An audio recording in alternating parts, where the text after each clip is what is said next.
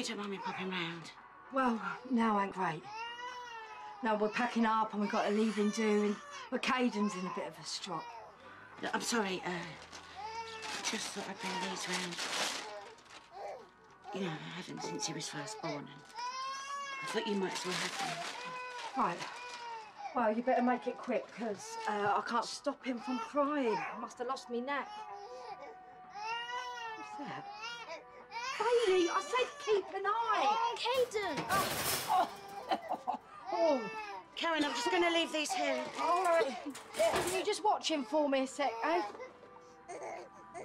Why did I have a party? I mean, we could have just slipped away, no fuss, save money. You love it, chances sure. You get drunk.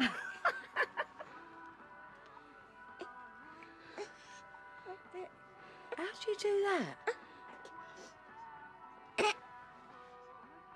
Touch, I'll give you that. Karen, you should be going. No, stay if you like. You're doing me a favour.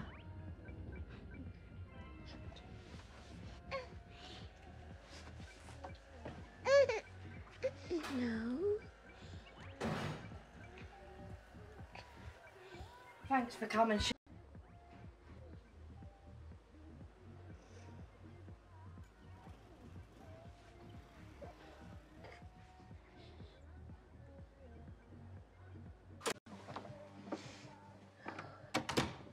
I bought some food.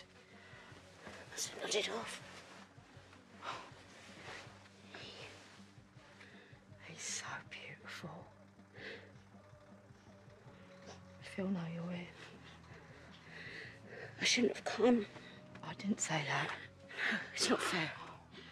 You're his mum now, not me. You know, it's not too late to change your mind. You can still be part of his life. See? Bye. Yeah.